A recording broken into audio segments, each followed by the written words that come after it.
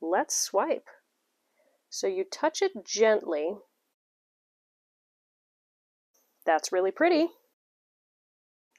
I love this kind of lacing in cells.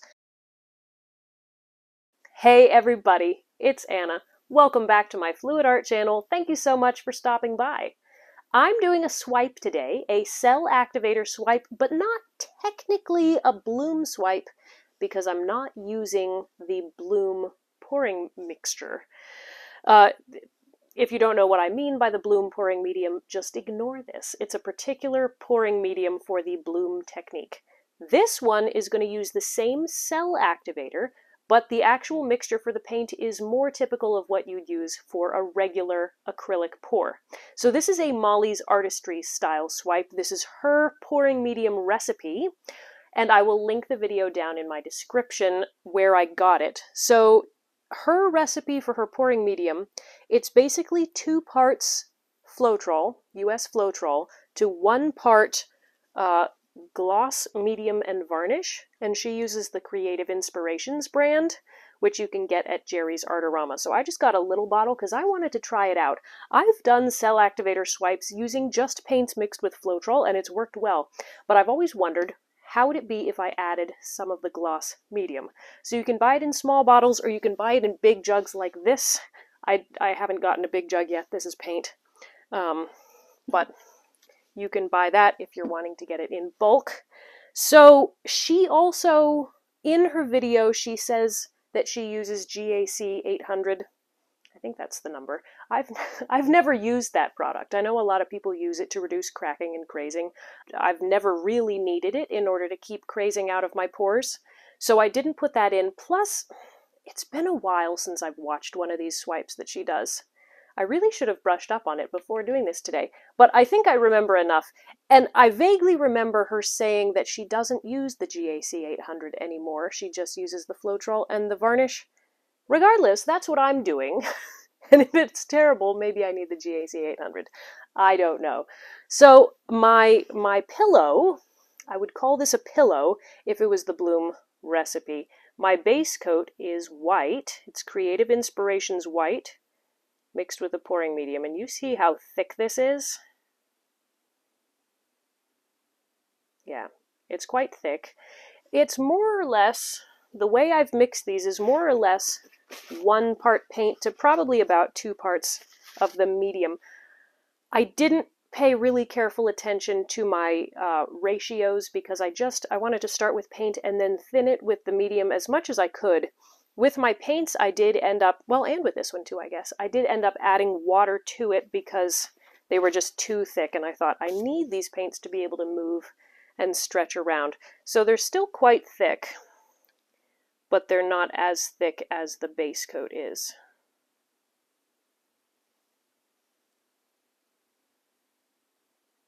So it flows, but it's a thick flow. And then I have my cell activator, which is 1 part Amsterdam Titanium White to 3 parts Australian Floetrol. And if you don't have Australian Floetrol, check the video description. There will be a link of a much less expensive way of doing cell activators. My colors over here, I have Viridian, which if you've been watching my channel, you know I've been doing several blooms using more or less this color palette. I've really been drawn to this kind of green, gold, copper palette. So I have Viridian. Then I have a metallic green and blue. So these are quite dark metallics. I have a metallic gold and a metallic bronze, I think is that one. Not copper. I always get the two confused. And then I have Payne's gray, which looks the same as my metallic blue, but it's going to dry much more like black. So that's going to be kind of my dark contrast color. And I'm going to be swiping with, I have several palette knives here. I don't know which one I'm going to be using. But this should be fun. Let's make a painting.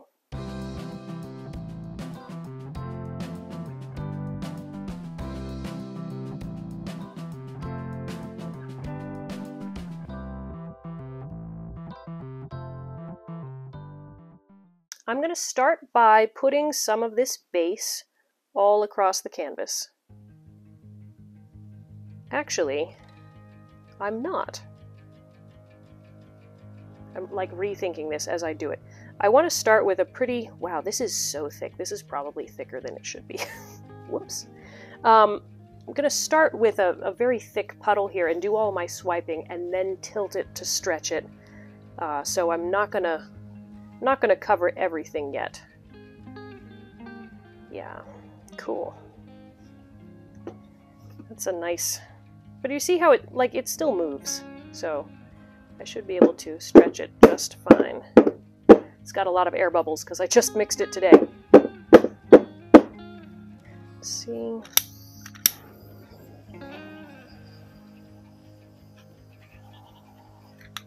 Well, we'll let those kind of rise to the surface. So I'm not going to do a bloom, like a center blown out bloom. And when Molly does her swipes, often she does like one main one with kind of like tendrils coming out the side. When I did my big like north, south, east, west painting, which if you haven't seen it, you really should, and that link is in the video description too. For the south portion, I did swiped, cell activator swiped like lines of these southwest colors, and it was so pretty. They just kind of like, it was these wavy kind of crisscrossing lines, and I love that. So I think that's more what I'm going to do here. So I want to figure out kind of what kind of lines I want. Do I want lines all over the place, or do I want kind of a central pattern?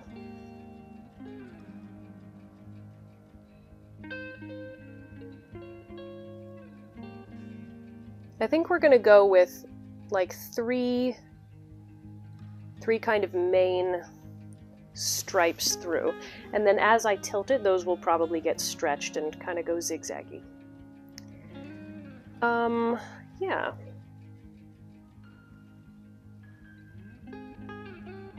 So the more I think about it, this is not totally a Molly style swipe, because she usually stacks up her colors the other direction so that you swipe one across the other. And I've done that. I've done that style, and it's great. However, with these particular kind of lines, I do like having the color go all throughout instead of having it be kind of one to the next to the next. So I'm choosing to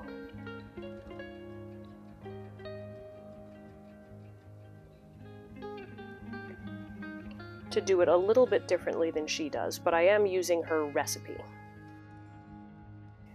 Let's do a bit of Payne's gray. I don't want lots of Payne's gray, just enough to add some contrast.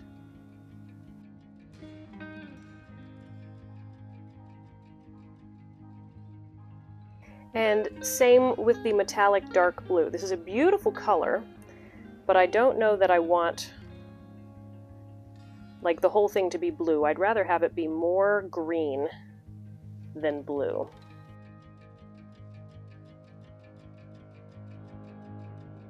And then we'll top it all off with a little bit more Viridian and some gold.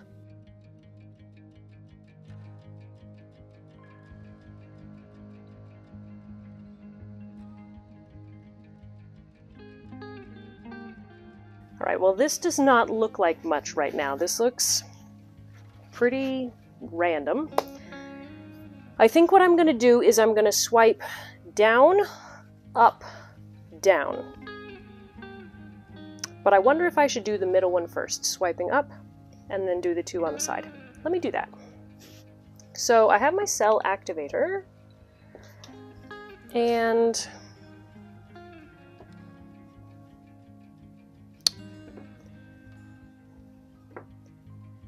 I think I'm actually going to go with this. No, I'll do this one, the sort of spin swipe palette knife, but I might not do it flat like this. I might sort of taper it so that it's smaller. Anyway, you pour a little bit of the cell activator onto the back, or just put it on with your popsicle stick.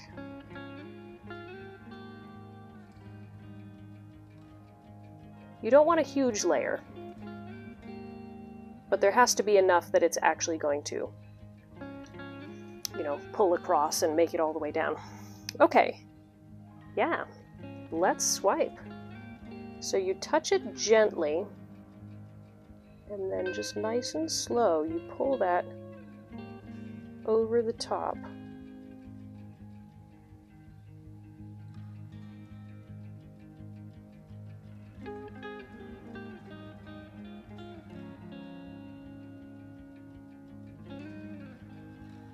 There we go. That's really pretty. I love this kind of lacing in cells.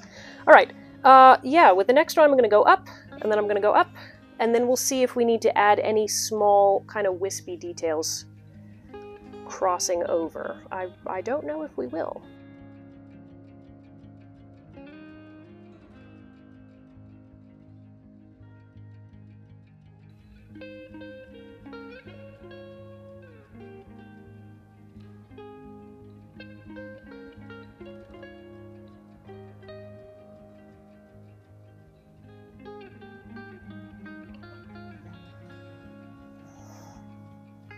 Okay.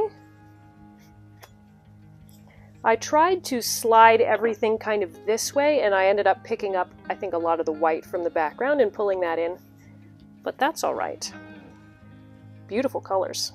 I do love sort of the lines that I get from layering up my paints this way. Okay, last one.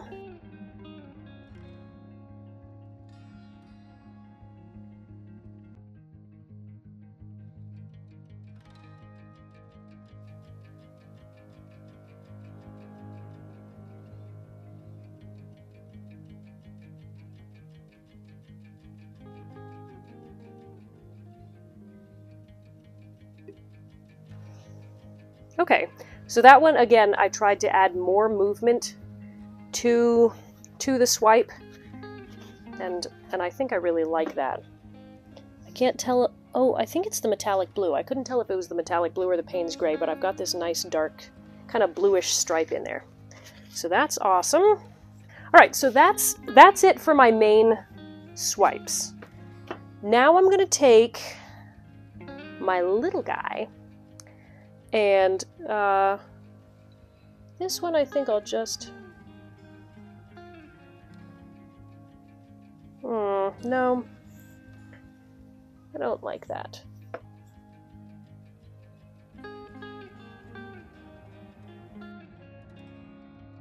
If you have a color that's just on the surface, you can sometimes just, like, touch your finger on the top and pull it right out of there. So, this isn't just on the top, but I was able to get a lot of it up.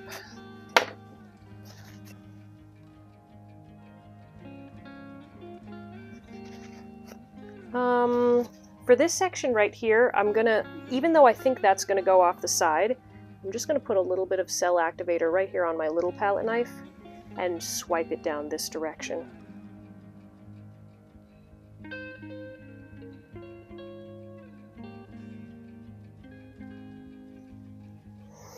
That was an interesting little... Because I went in two different directions, when I went this way, the cell activator was on top, and when I went this way, it was not on top. So I'm only going to have lacing on sort of one half of it, which is kind of neat. I have such nice clean edges along here that I kind of hate to add in additional wisps just randomly. So I think I'm going to spread this out. I'm going to tilt it. So let me put some paint here on the corners to help it spread there better. Get those corners all the way covered. If they're already covered before you start tilting, then you don't have to lose so much of your design sending it all the way over the edge. Great! Okay, I can't wait to see how this stretches out because these look quite small right now, and there's actually a lot of negative space in between them. I think as I tilt it, this middle one is going to get much bigger, and the other ones, we might mostly lose them, I don't know. But this middle one is really pretty, so that'll be okay, whatever happens. Okay. Get everything moving a bit. Let's go... It's always hard to know which piece to do first. Let's send this one over. Okay, great. Don't want to lose all of that piece. Oh, I like that a lot. Okay, let's take it to this corner now.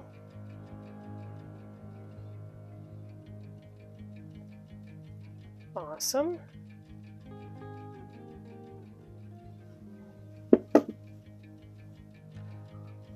All right.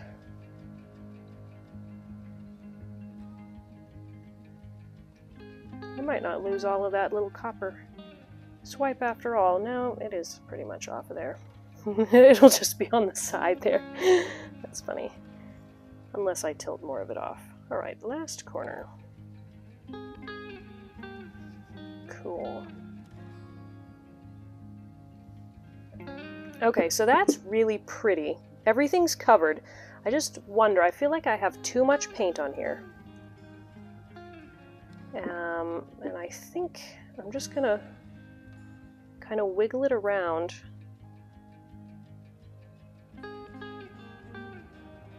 And send some of this paint off of here. Even though all of the swipes were really pretty, I think I can't keep everything.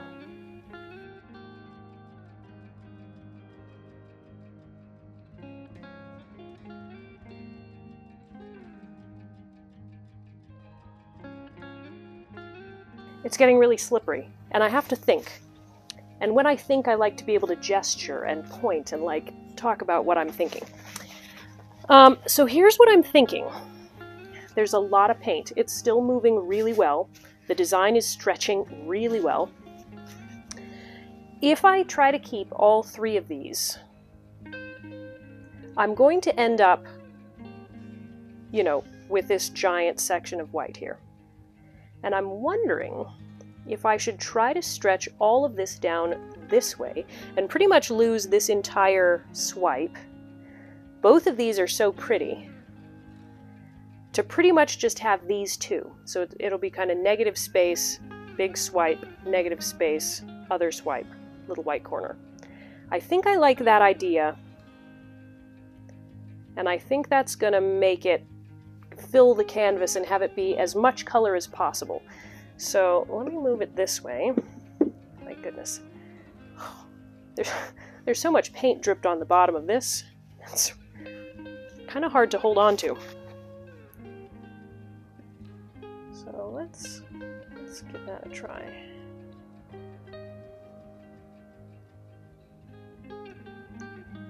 So the key here will be getting it to move without making all of my cells lose their shape.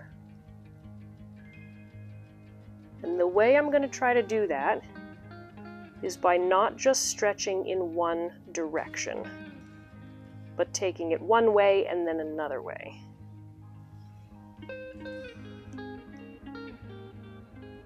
And we're going to get it all the way until this corner goes off.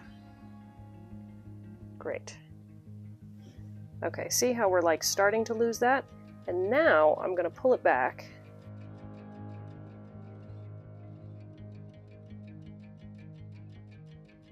Yeah, I like it much better all stretched out. I like how this is kind of just touching the edge. Yeah, I really like that. Let me clean my hands a little bit. And then I'll come and see if I need to do anything else.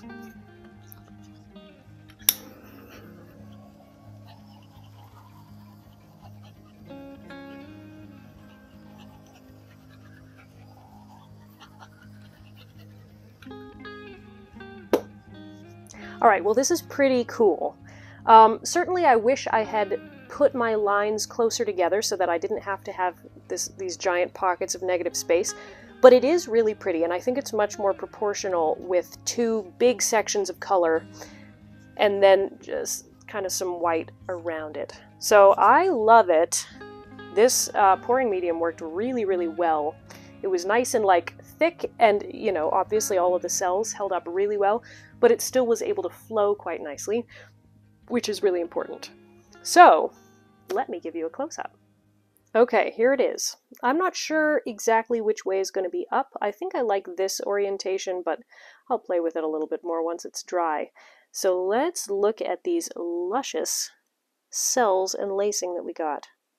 So because I put the paint out in layers, that's why we get these kind of the striping throughout, which I really like.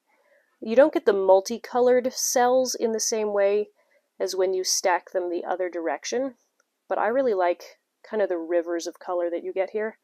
And then here we have a lot more of the copper.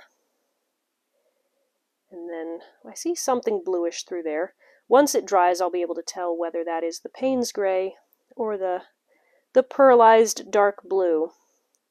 But really, really pretty. So this, I think that was where I touched my finger in there to try to get up some of that little stripe. Maybe not. Maybe that was just part of a swipe. I don't know. But I love it. It's going beautifully over the sides. I think it is gorgeous. So I will show you how this looks when it is dry. Okay, it is all done, and boy, it dried perfectly. Look at that. Absolutely no cracking or pitting, so I'm glad that I stretched off the extra paint. Otherwise, we might have had too much paint on here. But look how metallic that is. I just love seeing those rivers of gold and bronze and the metallic blue. It was that and not the Payne's gray. I think the Payne's gray is underneath here. So you don't see it ever as its own color, but it's kind of underneath the Viridian, which is nice. Adds some depth. Just gorgeous lacing up through there. All the way up to the top. Perfect. And then on this side too. Nice metallic blue and copper and gold through there. It's just really, really beautiful. And then even here where the cell activator made lacing just on the white background is kind of cool too. There's a little pocket of that here. So I really enjoyed working with this pouring medium from Molly's Artistry. So thank you, Molly, for the inspiration. I'll definitely be using it again. So I don't know what kind of designs I'll do, whether I'll try like a full bloom with it or just more of these swipes, but I am excited to try more. So thanks everybody for joining me for this acrylic pouring tutorial. I hope it inspired you to try something new. Let me know down in the comments, have you ever done a cell activator swipe like this, and have you used Molly's pouring medium? I can't wait to see all of you in the next video. Bye guys!